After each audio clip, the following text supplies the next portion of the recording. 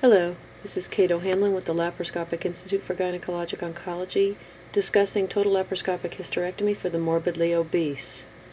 In the morbidly obese woman, it's sometimes necessary to use extra long trocars.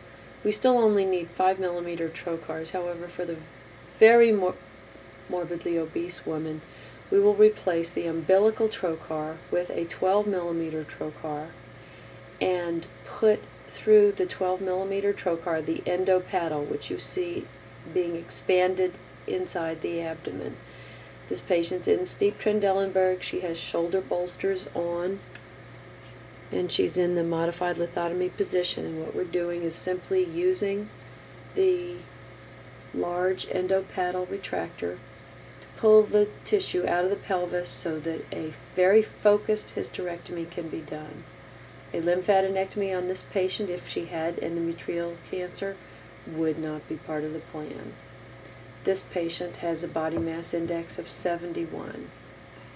So our plan is to simply get the bowel enough out of the pelvis so that we can briefly see in one area to perform the hysterectomy.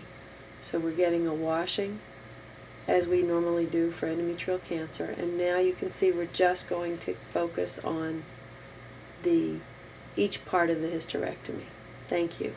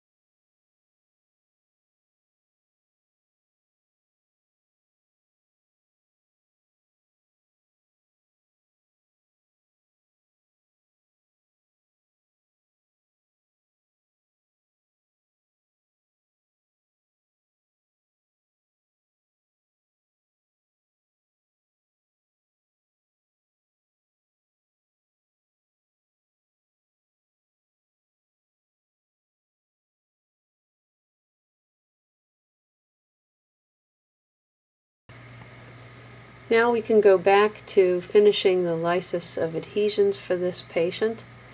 Again, keeping the bowel on gentle traction, using a Davison-Geck bowel retractor to keep a little tension so that you can identify the clear area. And you're ready, if you need to repair the surface of the bowel again. Now we're going to show how to bring a SH needle into the abdomen, again using the needle driver, holding the needle very specifically so that the hub of the needle does not stick out of the side of the needle driver. It's okay that the tip of the needle gets pulled in a little bit. Now we're going to be oversewing a cystotomy in this situation. And I'm just doing what it takes to orient the needle to being perpendicular in the needle driver. There's no secret there, there's no magic, there's just experience. The more you do it, the less dumb you look. Now we've oversewn a hole in the bladder, and you can see the suture there. This is going to be the second layer of oversew that's going to protect the first layer. So I'm simply picking up the layers with the SH needle, and I'm going to make a large figure of N over that, and see how I'm ready to grab it immediately before it goes very far. You should really pull it through the first knot like you see now. I should even pull it through farther than this. Now I'm going to pass the second suture, again just to simply completely cover this bladder repair that I have done. You can see the raw edges of the bladder, and there I'm getting into the nice smooth edge of the bladder, and even pulling that other section in so that there's a nice coverage of the area of the hole. So now I'm pulling that through. First, before I tie my knot, I'm going to check where the end of the suture is. You can see it over there stuck to the bladder surface.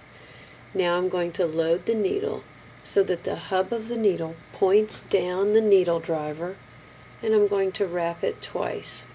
Since I don't have a lot of suture there, I'm lucky that I'm in position, and I pull it. Now in this situation I should have pulled the needle side more because I've got an awful lot left over on the loose end, but I'm already loaded for my second knot.